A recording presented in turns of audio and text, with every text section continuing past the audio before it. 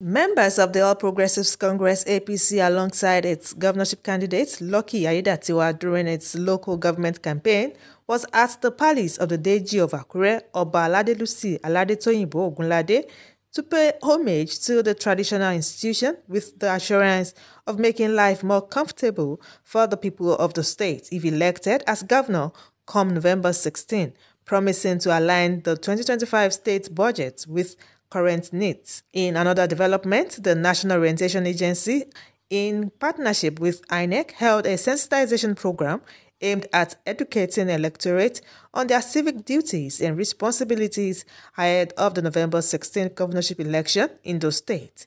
All government organizations here present should know that it is important that they collaborate with INEC and use their different platforms to promote electoral literacy. Meanwhile, in the lead-up to the election, the Independent National Electoral Commission, INEC, has commenced the distribution of permanent voter cards, PVCs, in preparation for the Ondo State governorship election scheduled for November 16th. Hardly spend 2 minutes before you search your name and get it, then you sign before you leave.